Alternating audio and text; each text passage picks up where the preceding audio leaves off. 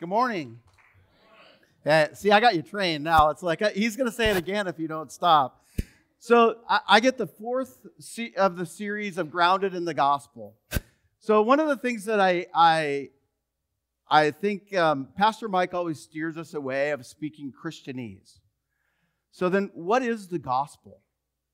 And so I thought, well, I'll ask some really, I'll figure out a way to ask this. So I said, hey, S-I-R-I. I don't want to set everybody's phone off. What is the gospel? And you know what it said? The same thing I learned in Bible school. It's the good news. It's the good news, right? Oh, kids, sorry. Whoa, I'm getting waved. Kids, you can go back. Now that they've got the gospel down. So it's the good news. And so we should kind of treat it that way, right? Is we think about the gospel in itself of being the good news. Now, there's some other things that we are going to talk about today, and one of them is discipleship. Now, we hear a lot in our church that we do what? We make disciples who? But what's that mean? Well, yeah, that's kind of right. I think you're probably right.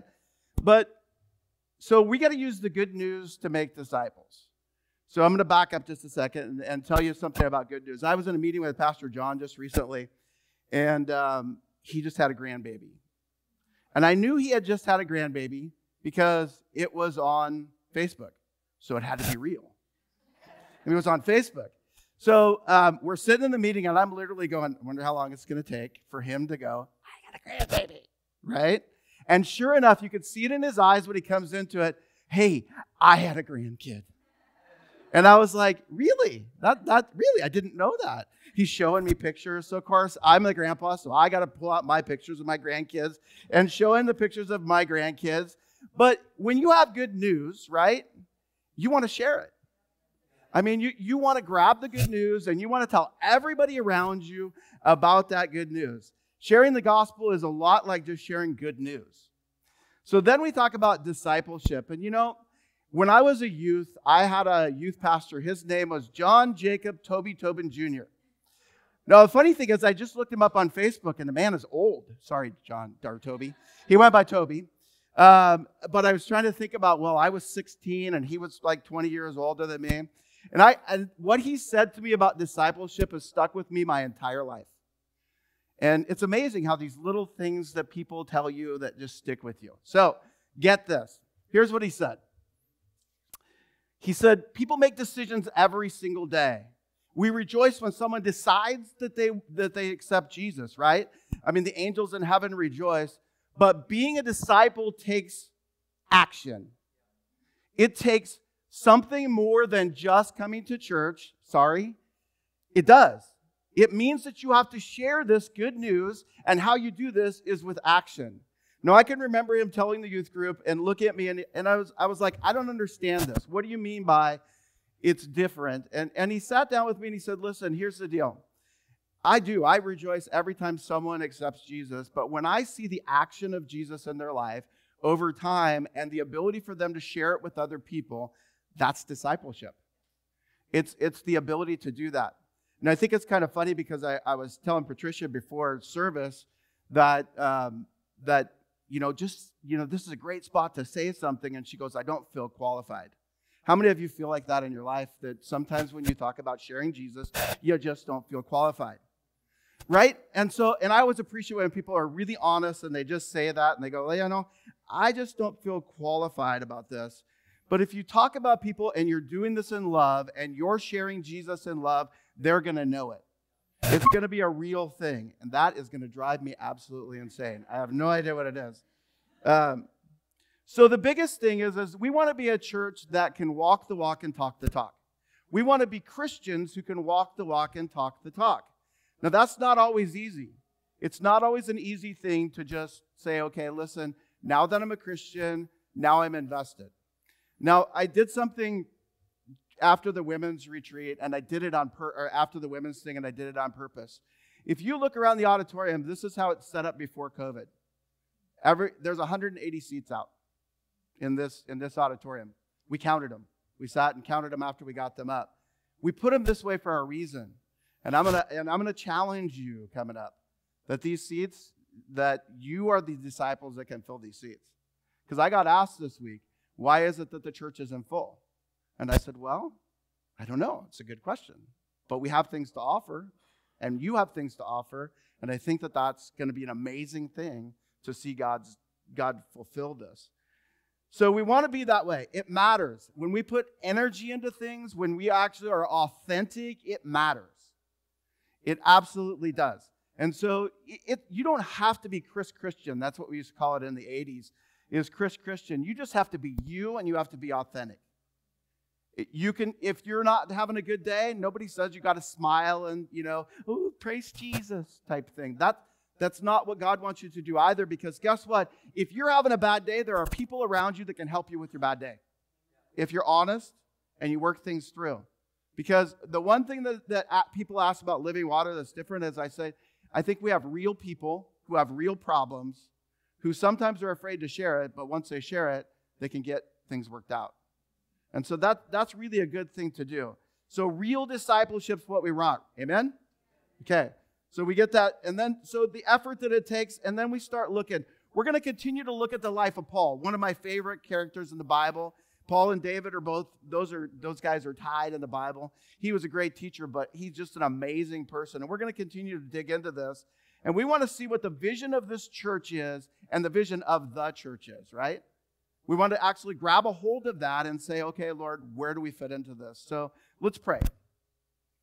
Father, you are amazing. And I just pray that you would set me aside and let your Holy Spirit fill this place.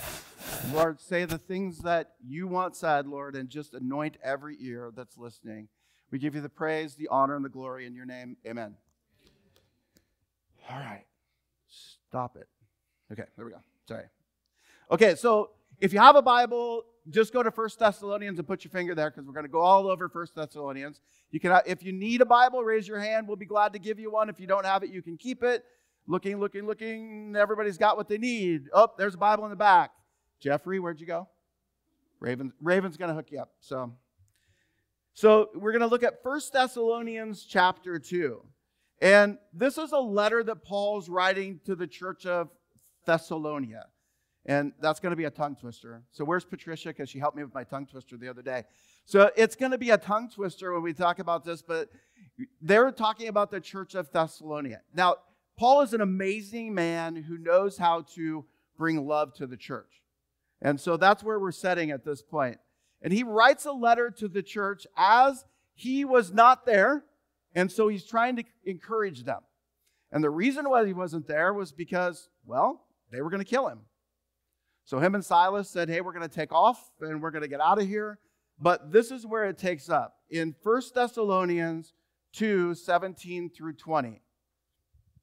I'll give you a second to get there, because I like to rapid fire these things. But, you look at this particular point, and when Paul talks to the church of Corinth, he's just an amazing, inspiring person.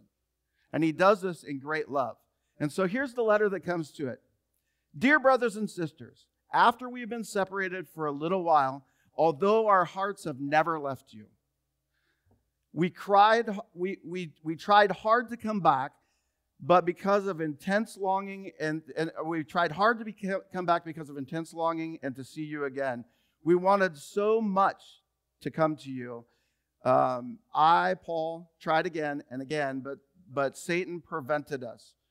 After all, what gives us hope and joy, what we will be proud of, our proud reward and the crown that we stand before the Lord Jesus Christ returns, it is you. Yes, you are our pride and joy.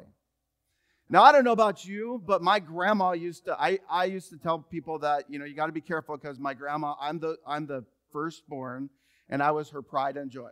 And as far as she was concerned, every step I did, there was gold that was inside of there.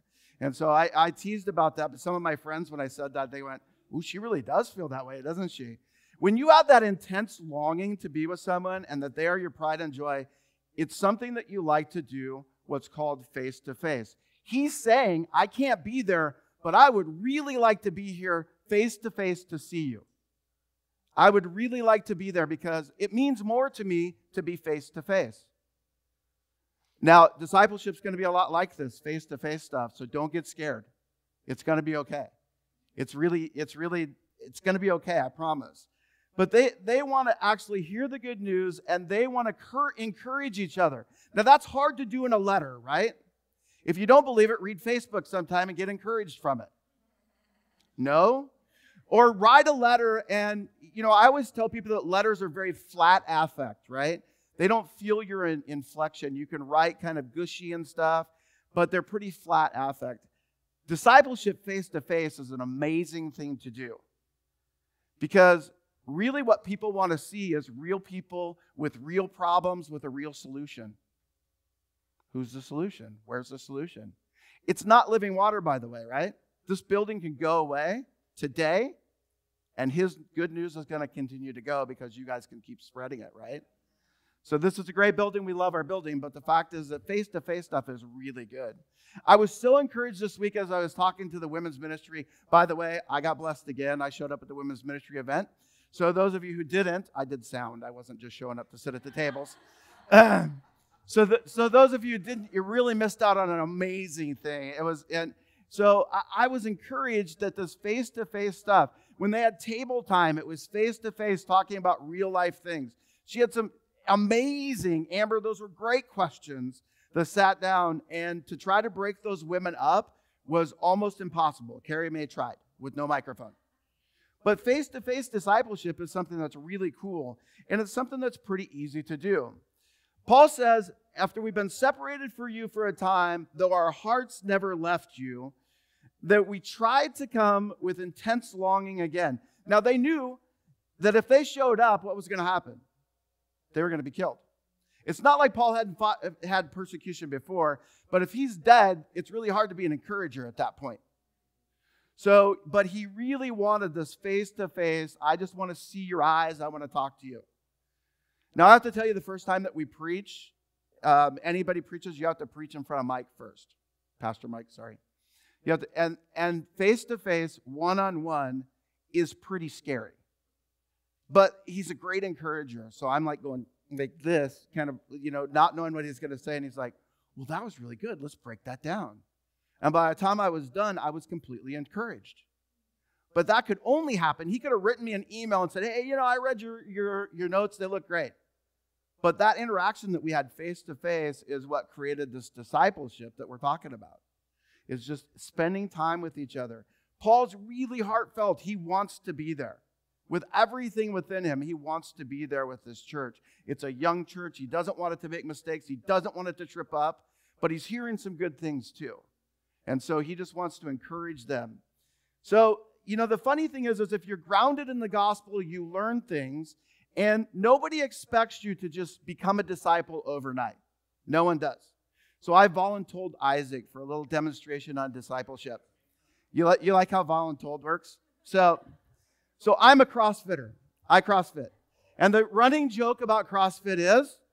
Don't do it. No, that's not it. The running joke about CrossFit is, if you CrossFit, they're going to tell you that they CrossFit. It's going to come out in the first couple of paragraphs of it. We'll start talking, and it's like, oh, yeah, I do this CrossFit thing. It's amazing. I really like it. I was 305 pounds when I started. I lost 100 pounds doing it, and it's just a great thing, and you can't stop talking about CrossFit, okay? CrossFit comes with instruction. So this is a med ball. This is what we call a med ball. It's 20 pounds. And it's an instructional phase of the very beginning parts of CrossFit. It's what we build on. This will teach you how to put the bar up to your throat and you get underneath the bar, right? So, I can do it. Isaac, you're going to watch me, okay? Face to face, all right? All right. Okay? Your turn. Oh, did that look the same? Oh, it didn't. Okay, Isaac, we're going to do a couple of things. Now, I'm just going to help you with this, okay? It's super easy to do. I want you to grab the ball. When you come up, I want you to shrug your shoulders, and I don't want the ball to come above your belt, and I want you to come under the ball, okay? Okay. All right. Not above my belt. Yep, maybe your belly button. Good. All right, good. Thank you. All done. That was amazing. You're awesome, Sauce, okay? So here's what we tell people in CrossFit. Anybody can do CrossFit. The first thing that comes into your mind when somebody says CrossFit is, oh, that's too intense for me. I've heard you're going to get hurt. Shut up. You're going to get hurt. You're going to get hurt when you do that. But when you walk into CrossFit, and I came up through what we call Globo Gym, that comes, anyways, it doesn't matter. I came in from the first time I opened up the door, right? I open up the gym and I look, and I go, there's treadmills, there's Stairmasters, there's all this other stuff. So I walk in and I look, and the only thing I know how to do is get on a treadmill. Because nobody's going to instruct me. There's nobody there to do it, so I just walk on a treadmill for a while. And then I go, workout done. Woo! Good. So the interesting thing about CrossFit is we teach a class called Fundamentals. And this is one of the fundamentals. It's not fair because Isaac's actually a personal trainer.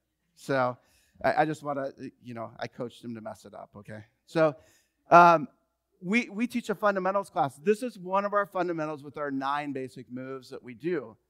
And I love teaching these classes, by the way. So you get these brand new people in from, and they look at the gym and they go, yikes. And then by the time we get done with the 3rd class of fundamentals, they're like, yeah, I think I can do this. I think I can do this. Now, I've been doing CrossFit for 9 years. I started when I was 50 years old. 2 years ago, I started coaching. And I love it. I love coaching. I love finding those little things where people get ahas. You see where I'm going with this? This is the gospel. This is how you share the gospel. It took me just a couple of seconds and a little bit of encouragement, and he could walk out and do that med ball. He could go out onto the gym floor and do that med ball with just a little bit of encouragement and a little bit of instruction. You don't have to be qualified. You are qualified. That's a word I made up for men's ministry. I just made it up. So just go with me, and I'm going to say it with intenseness and try to look it up on Siri, and it's not going to be there. But so really, that's how we share the power of God, is we get excited about this. Now I look back a little bit later after someone's been on the floor for a while. We call the gym the floor. They've come on the floor for a while. They've worked out for a while. And as a coach, I'm excited that I get to work out with them. You see, a lot of the times I don't get to do that because I'm coaching them, because I want them to do it right. I want them to do it right because I don't want them to get hurt. I don't want too much intensity. So when the new people are there, I just coach. And then I go work out later. Now my morning guys, they're all trained up, so I get to work out with them. And it's always, the owner of the gym and the coach laughs because they all circle me. Because that's how when we coach, you get them nice and tight. And the people who knew how to do it all the time, they were doing it over there. So in reality, if you do this, if you work this through, you're going to be able to do face-to-face instruction, and it's going to be sharing the gospel. And you can use little things just like that to be able to do it. So what they're talking about is you start looking at church on Sunday, and you start thinking to yourself, I got this, right? So here's the funny thing about people who start CrossFit is they'll get through fundamentals, and they'll think, I'm good. I'm going to get a home gym, and I'm going to go, and I don't need any instruction anymore. I'm just going to get a home gym, and I'm going to go. So later on, I might see them somewhere. I'm like, hey, man, we missed you at church. No CrossFit. We missed you. And we said, what's going on? Well, I got this home gym. How's it going for you? Well, I haven't worked out for a really long time. And so, the kind of joke is people get this great intentions, right? And they buy a stair mill, and they buy a Stairmaster, and then pretty soon it hangs clothes around the outside of it. And if you're really smart, you can get the treadmill to deliver clothes for you. Right? And so, but in reality, are they getting a good workout? No. So that's kind of like church, is we think we got it. We can stay home and watch it on YouTube. We can stay here and watch it on YouTube. Now, are you going to get some instruction with that? Yep, you are. Are you going to get face-to-face time? No. Are you going to get shoulder time? That's what I call it. So originally when we started Men's Coffee, I did it with the intent of just getting guys to know each other. Have you seen one announcement about Men's Coffee up there? No. Because we just one-on-one, face-on-face, the challenge to them is say, hey, look, we have this Men's Coffee thing. We just come and we talk. And let me tell you, some things changed there. It's a pretty amazing conversation that happens at those Men's Coffees. And it's with intent. So we definitely want to look at the church and we say, listen, we need instruction, and we need shoulder time, and we need people to walk us through this. And we need to be in a circle with each other. We call that chairs. But we need to be with each other because we can't experience this whole thing without it. So you start looking at things like, oh, I'm good, I don't need church on Sundays, or whatever may be there. But in reality, if you talk to somebody and you're trying to disciple them and you reach out and you go, hey, you know, we have this great church we go to, and their excuses are what? I can name them all. Oh, you know, I've had bad experience with Christians. We'll try it again, see if it works, you know. Well, no, you know, I'm just not good enough to come to church. If that's the case, I shouldn't be here every Sunday. I'm broken and in need of a Savior. And so, if we look at what Hebrews says, it gives us a little bit of instructions to help us with that. Let us hold tightly without wavering, with hope we affirm, for God can be trusted to keep his promise. Let us think of ways to motivate each other. And can you do that online from YouTube? We can when we have to, but it's easier face to face, right? To motivate each other and not neglect meeting together as people do, but to encourage one another, especially now in the time that draws near. So listen, the honest thing is we need to encourage each other. We need to say, I've been where you are. I know exactly what's going on. I've been where you are. I've felt the same way. But, you know, and people will use that. And I use an analogy that I think my grandpa or a friend taught me once was, God makes us fishers of men, but we let him clean them. Come as you are. Come as you are. He makes us fishers of men, but we let him clean them. We just need to accept and love people, right? That's the good news, is that you're accepted, that you're loved. So it also takes time to invest in each other and to speak into each other's lives. Paul's amazing at investing in each other. He's amazing at investing in the church. Is it going to be easy? The answer is no. It's not going to be easy. Are you going to get discouraged? The answer is yes. How are you going to get the encouragement? Tell somebody you got discouraged. Reach out. Say, I don't get it. Andrew and I hang out a little bit, and he's always amazed that I just start talking to people. And because he's an introvert. But he's like, I can't believe you did that. And he's just like, you know, and Isaac's a lot like this too. We've never met a stranger. So it's like you just don't meet strangers, because that's the way that we can love on people. You're dealing with people, and people are difficult. People are broken. People are in need of a Savior, but discipleship's easy. I'm broken in need of a Savior. I'm no better than you. I'm no worse than you. I need Jesus every single day.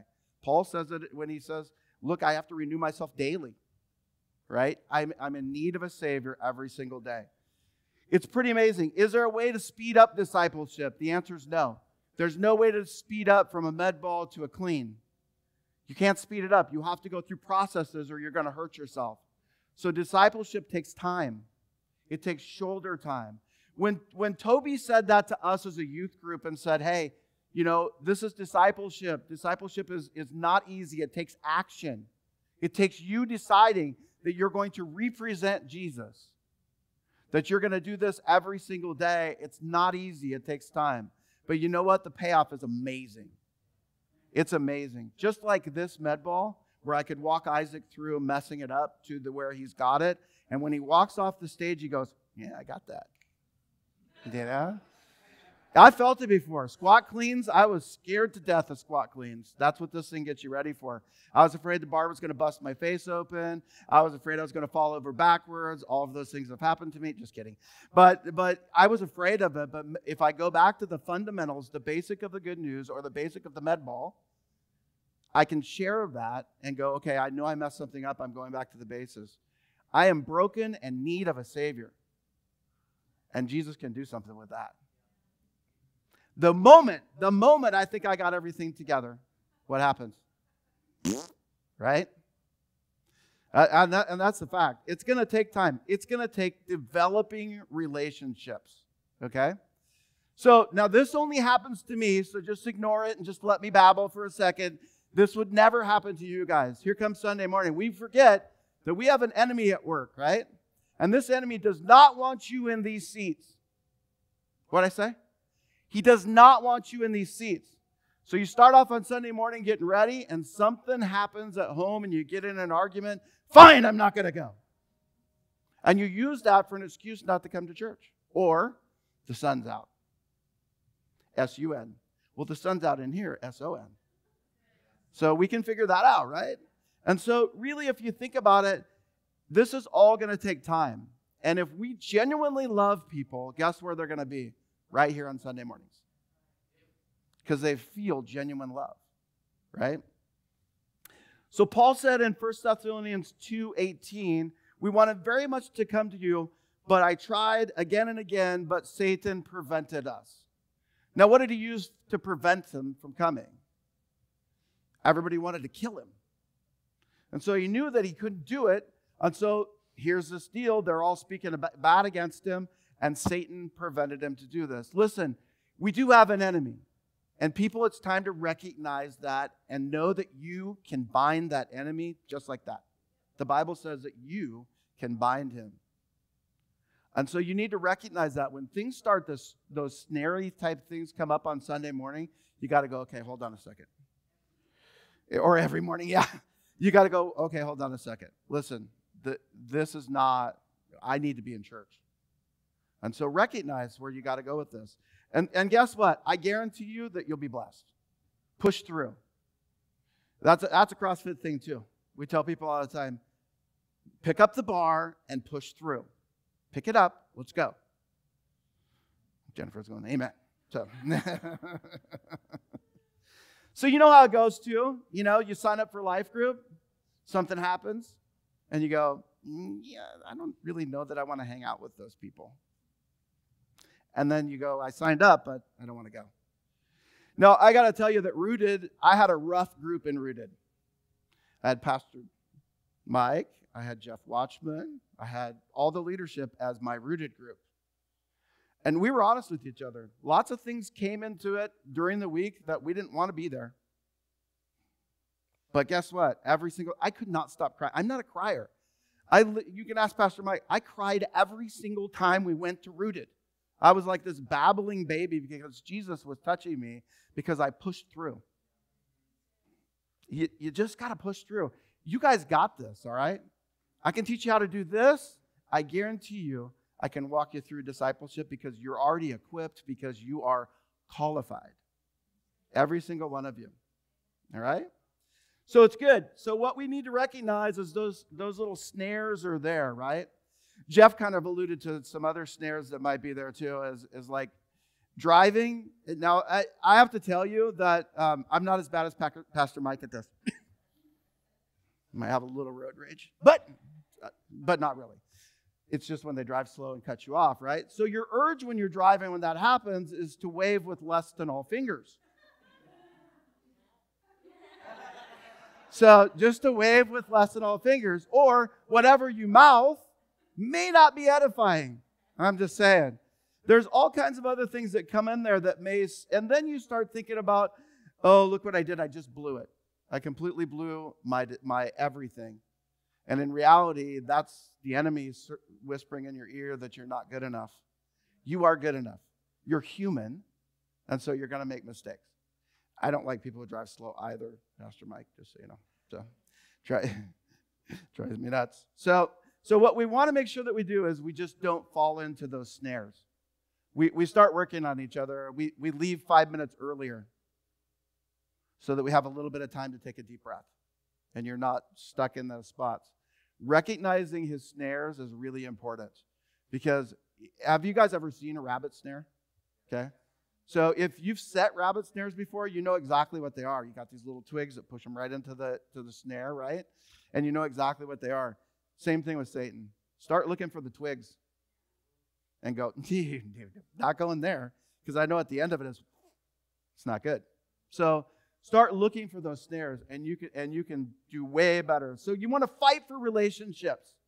It's really important that we fight for relationships. When we started this church, Joey and I, one of my best friends ever, we did set up and tear down. The first thing I said to him was, I'm unoffendable. I grew up at a fire station. Isaac's grown up in the military. It's hard to be offended when you get poked at every single day. You get a really hard shell with that. But in reality, when you start thinking about it, is we want to encourage and fight the fight with this whole thing. In 1 Thessalonians 2:19, after all, what gives us hope and joy, and what to be proud of your reward and the crown when you stand before Jesus, it is you and it is the pride and joy. Just imagine this, folks. If everybody felt like you were their pride and joy. They walk through the door and legitimately you go, oh man, I'm so glad to see you. I was thinking about you this week and it just makes me happy that you're here. You know, you're my pride and joy. To be the pride and joy of Jesus is going to be something that's really important. Someday Jesus is going to ask you. He's going to say, what'd you do? What relationships do you build? And what do we want to hear? Well done, thy good and faithful servant. And it starts with relationships. It starts with relationships and just having that relationship with one another. So much fun to have relationships with people. It is. But people are broken and needed of a Savior. In chapter 3, we break down chapter 3 a little bit because I think it's really important because it points to everything that we're just talked about.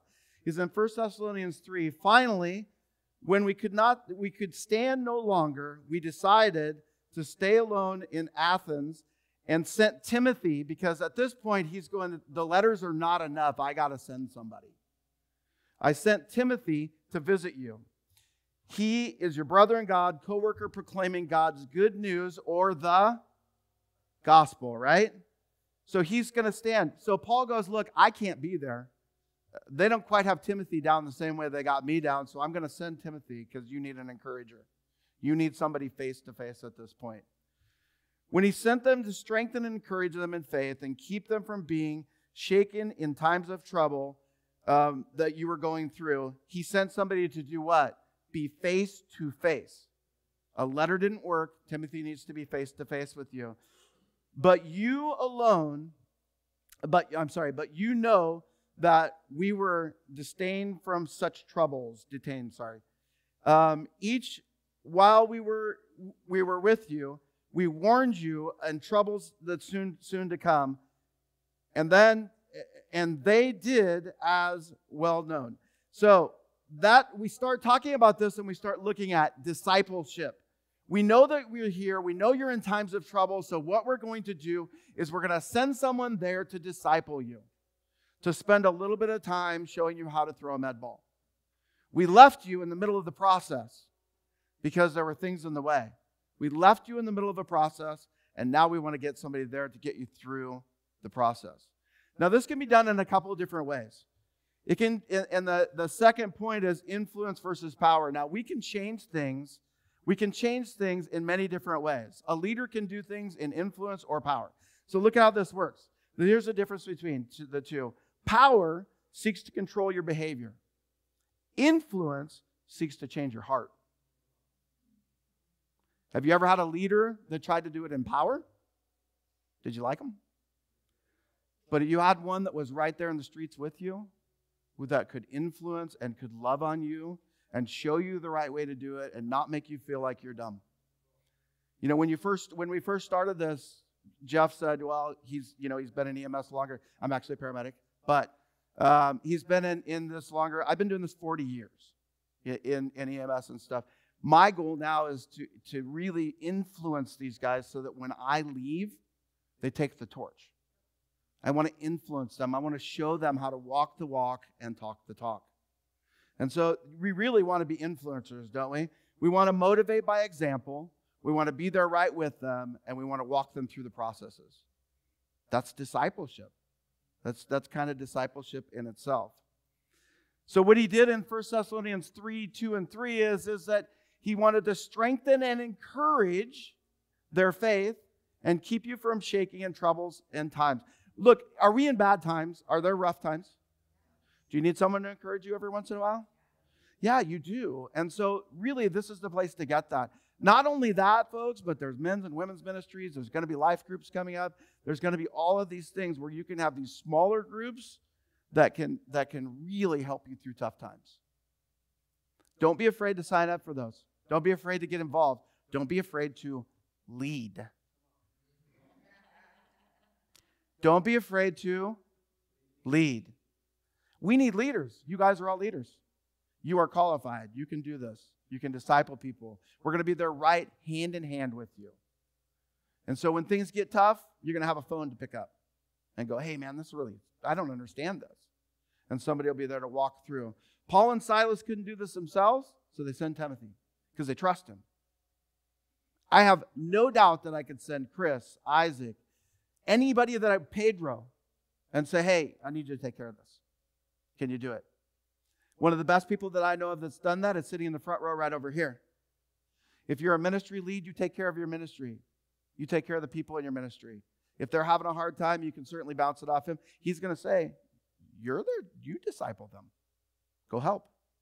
But I'm going to make you qualified and qualified by having somebody there to help you out. There have been a lot of times where I didn't know what to do, that I just reached out with somebody and got perspective. Timothy's going to give them perspective. And he's going to hold their hand and say, hey, you guys are on the right track, but let me get you a little bit more mature. That's the key, right? In discipleship is to start creating maturity in this and start really looking at things through the lenses of we're in this together. And I keep quoting rooted stuff, but you are the church. You cannot think that the pastor of the church is going to touch every heart that needs to be touched, but you can. You can. And so, there's so much. I've seen his schedule before. It's worse than mine. And so, but the bottom line is his heart's there to disciple. All of the pastor's hearts are there to disciple you. We can't do it by ourselves, but guess what? You can. So we can be your Timothy. We can come where you're at, and we can encourage you. And we can say, hey, listen, I want to be your Timothy. I want to come and give you some really good news. So action changes things. So we start talking about, again, making a decision. You guys make decisions every day, right? I'm going to get up. I'm going to drive. Your kid's going to ask you, hey, can I wear this dress? And you're going to go, no. Pretty easy to see, says dads. Best ones go right down to the ankle. So anything else is a, nope, sorry, can't wear it. I'm going to ask mom. You go, no, right? We can make decisions, but action's what backs it up. Being able to do that. Decisions are somewhat easy to do, right? But the action to follow through is really tough. I'm going to go a little bit slow and break down 1 Thessalonians 3, 6 through 13. And again, we're going to use these little actions in discipleship. But now Timothy has returned, bringing good news about your faith and love. So after Timothy goes out, he goes, look, their action is good. And he brings it back because Paul needs to hear this. Because he's like Papa Paul. He needs to know that everything's okay. Timothy he trusts. He sends him out. And he goes, look, I need some action to this. He reports to say, he reports that you are always to remember your visit of joy, and that you want to see as much as we want to see you. So we want to see each other, but we want to be joyful in how we do this. Now listen, if I was preaching and I didn't have any joy, you wouldn't like it very much. And it's not me. I have a lot of joy. So Timothy's saying, hey, these guys really are digging this disciple thing. And he's reporting back that there's joy in this. And so as he does that, he reported back and he says, look, I'm greatly encouraged in the midst of troubles and sufferings, dear brothers and sisters, because you have remained strong in your faith. This took solid discipleship to be strong in your faith. There is going to be things that jump in front of you every single day. Someone's going to pass away. Something bad's going to happen. And you can try to blame it, or you can fall back on what you already know. And you can say, listen, what I know is I've got people who love me, who will walk me through this. And that's what I need to use. So we can disciple each other as well as disciple somebody who doesn't know the good news. It's just solid discipleship. It gives us life to know that you're standing firm in the Lord. So here's Paul. He's just excited that the church is doing okay without him. That's what we want for our kids too, right? We want our kids to do okay without him. I want the fire department to do okay without me when I leave. And I want to look back later and go, okay, I did good. I taught them what they were supposed to know. And so now I can be the Homer Simpson thing that goes back into the bushes. And they can take it from here and take the torch.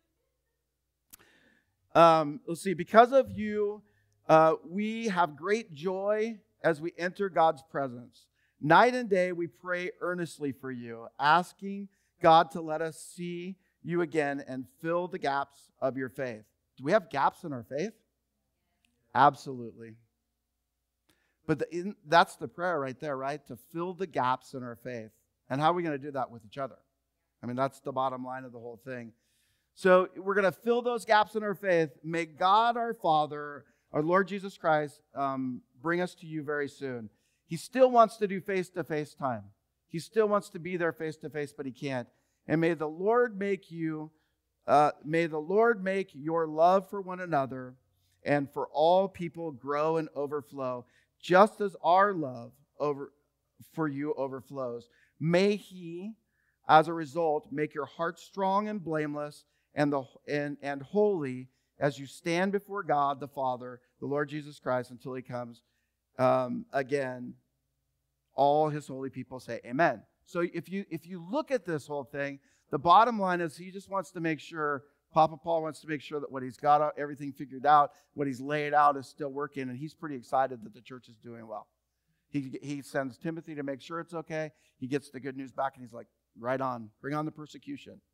Nobody asked for that. Nobody asked for that, but Paul got persecuted pretty bad, right? So when you give yourself, you're giving yourself to love and serve other people. It's tough. They're people. But that's our call, is to love and serve other people. Not only does this influence and make difference in lives, but the process in it is life to life. So now we didn't just go face to face, we're life to life. And then there's truth and love. When you love someone, Timothy's returned back, he says, listen, we're greatly encouraged. He got this great thing. Until Timothy returned, both of them really were concerned with what was going on with the church, but they get word back that it's all good. That's what we want. We want to make sure that it's all good. So when you have a problem, we work on the problem and then it's good. Does it go away? No, but we really need to work together to do that. That's why we continue to meet. That's why we continue to do face-to-face time. We can come up with a lot of excuses to not do it, but we're going to be blessed if we actually do it, right? Now, in 1 Thessalonians 3:10, it says, night and day we pray earnestly for you and ask God to let us see you again and fill the gaps of your faith. So how do we fill those gaps? We talked about it. We want to be there for each other. When your faith is down, reach out to someone whose faith isn't. I tell people all the time, my phone's on 24/7, and it is. I'll pick it up and call if I'm available and not working or whatever, but I will return the call. Because the biggest thing as a leader is we want to make sure that if there are any gaps, that we can step in and help. And we're only going to do this through him. And we'll pray about it, and we'll pray for you, and we'll get those gaps filled. Because we really want to make sure that we address shortcomings. The funny thing is Paul's pretty good at this too. He addresses shortcomings. And in the letter it says, I see some shortcomings, and we need to address it. Now, that's never a call that you want from your boss. Where you go, hey, I just want to sit down and I want to deal with your shortcomings. And you kind of go, yikes. That's where my head was the first time I preached in front of Pastor Mike. I was like, he's just going to bring up all my shortcomings, which he didn't, right? What did he do? He encouraged me. And he says, look, this is good. This could make it better. Oh, yeah, you're right. It can make it better. And that's the key is that we want to make it better. So it's how you receive it and how you look at this ultimately, right? You're going to receive these things in love. You're going to get good at saying, hey, I want to step in and fill the gap for you. I want to make sure that I got you down. I want to make sure that everything's good. Now, do we fail to disciple? Sure we do. Sure we do. I got a challenge for you coming up. That we do. We fail to do it. Nevaeh, you can come up. As we start kind of closing this and wrapping this up together, the thing that I want you to do is just take a minute, and we're just going to take a minute as Nevaeh plays, and I want God to speak to you. Who can I disciple? It's pretty easy. Now, there's no blame for the empty chairs, but I pray for the empty chairs every single day. There's not. But I want you to think, who can I disciple? Who can I encourage to come to church? Who can I encourage to get plugged into whatever it is that needs to be plugged into? And we're just going to take a second. Nevaeh's going to play. We ultimately want God to speak truth to us, right? We also want him to cue in to us if there's somebody we can speak to. You've all heard the Christianese thing that you may be the only Bible that someone reads, and really some of the best things that have ever happened to me. I speak in conferences, and I spoke at a Washington radiology conference. When I got done, I went to the back, and I was sitting in the back, and this lady walks up and she goes, "You're a Christian, aren't you?" I said nothing about Jesus in my whole thing, and I was like, "Yeah," because I could tell. That you want to have for people, right? And then when they can tell, you just want to share it. You want to go, "Yeah, God works great in my life."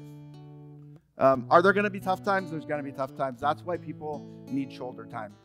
They need that one-to-one time in discipleship. It's really important to do. So I just want to take just a minute. I'm going to be really quiet. I want you to close your eyes. I'm not going to embarrass anybody. Nobody even has to raise their hand. Just want you to close your eyes, and I want you to pray this. Lord, who can I disciple this week?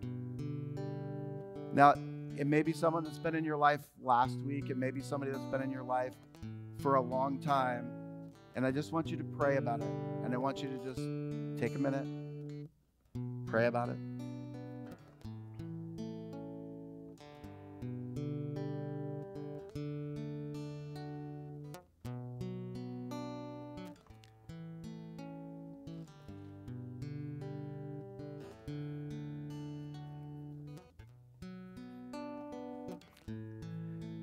Okay, now here's where the rubber meets the road.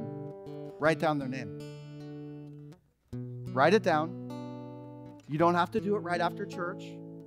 You don't have to do it, but I really want you to reach out to somebody and say, "Listen, God laid you on my heart. And is there something that I can do to fill the gap?" That was a big Promise Keepers thing. They did a whole series on standing in the gap. And that's what he calls us to do, is stand in the gap, to intercede for those people. So write their name down and invite someone to church and say, "Listen, we got a lot of empty seats, and we want the empty seats to be full." This is 180 seats, folks. 180 seats. 2 services. 180 seats. I think people are broken and in need of a Savior. And I think touching them in love and in just genuine, "Hey, I want you to see what we got." And it's not programs. That's not it. It's people. I want to introduce you to someone. I want them to shake your hand. I want you to see that, I love Isaac. Isaac loves me. We can just, wrap our arms around each other and say hi to each other, right? In manly ways. With a grunt in a manly way. Yeah. So, just really being face-to-face with them is really the opportunity that you have. You don't have to speak Christianese to anybody, but you can say, "Hey, I think you might be hurting. Can I pray for you?" And it can be short and hot, as Pastor Mike calls it. It can be just, "Lord, I just want to pray for this situation." And look, I get it. You may not feel qualified. You are qualified. You may not feel qualified. And Satan's snare, the biggest one, is that name that you wrote down, for you not to look at it during the week. And I'm praying that you look at those names, that you reach out to those people. It's really important. It's super important that you reach out to them, because people are hurting today. And we have an answer, and it's good news. It's not bad news, it's good news. And that's the gospel, right? And that's how the gospel is going to work through discipleship, is that you're just sharing good news. They're going to see that you're excited. No, I'm not asking you to not genuinely be excited, but I am asking you to care and love on people. It's sometimes it's hard and it takes time. I honestly, the first time I met Jeff, he made me angry. I'm being honest, and he knows what it's about. I didn't get to sit where I wanted to sit, and I was angry. And then I went through, and honestly, one of the Satan's snares going through Rooted was, I don't want to go through Rooted with Jeff. Sorry, Jeff, I love you. So, and by the time Rooted was done, I developed a genuine relationship that's long and lasting with Jeff.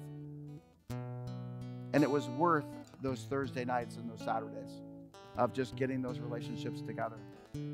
Invite them to coffee, it's cheap. How you doing? Genuinely love on them. Give them good news. Because in today, you turn on the news and there is no good news. But guess what? You turn on love and you are the good news. You can do it. You are qualified to get this thing done. And you do not have to, obviously I got tongue twisted while I was reading the scriptures, but you don't have to thus saith the Lord, people. You just have to say, I'm here. I'm here. And it's a genuine thing. So I just want to take 1 second, just heads down, eyes closed, nobody looking around. If you don't know the Jesus that I'm telling you about that has good news, we want to be there for you. Can you just take a second and slip your hand up? And I'll see you. Amen. Now, if you want help being a disciple and you want me to pray for you, raise your hand. Yeah, hands up all over the place. Father, we love you. We can't do this without you. We ask that you just anoint these people to be qualified. Satan, I bind you in the name of Jesus Christ, that you not step into these, that you not throw snares out. And if they see your snares, they just step onto the side because they're obvious. We give you the praise. We thank you so much that we're able to be here with you and to be disciples and to learn the good news. In your name.